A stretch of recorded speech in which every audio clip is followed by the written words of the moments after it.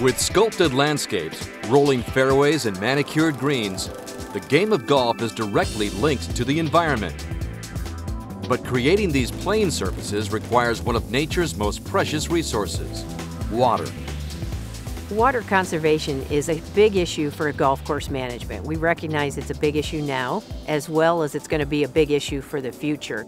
Kimberly Arusha is the managing director of the Green Section at the United States Golf Association.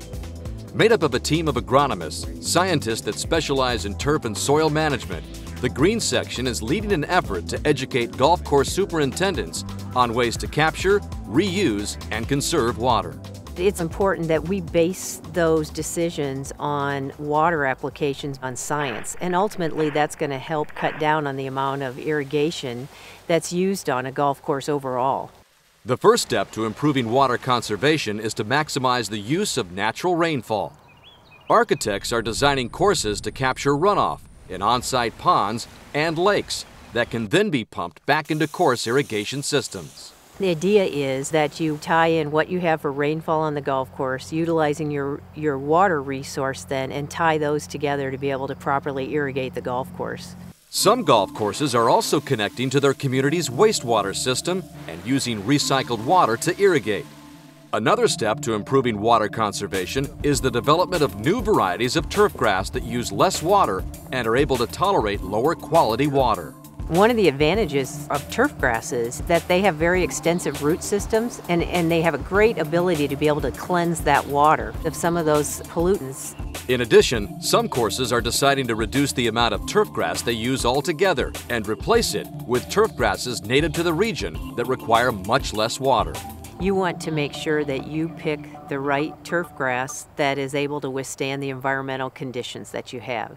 And by making the right choice, it helps you cut down on the amount of water that you have to apply.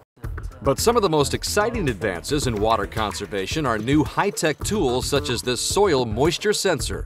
Connected directly to the golf course's irrigation system, the sensor is implanted in the soil of the putting green and is able to measure soil moisture using electrical conductivity. So you have metal probes in the ground, and we can measure how quickly or how easily electricity can get from one probe to the other. If there's more water in the soil, then the electricity is going to move better and we'll get a higher reading. Along with soil moisture data, the sensor is also able to measure soil temperature and salinity, or salt content, which slows down the growth of turf grass.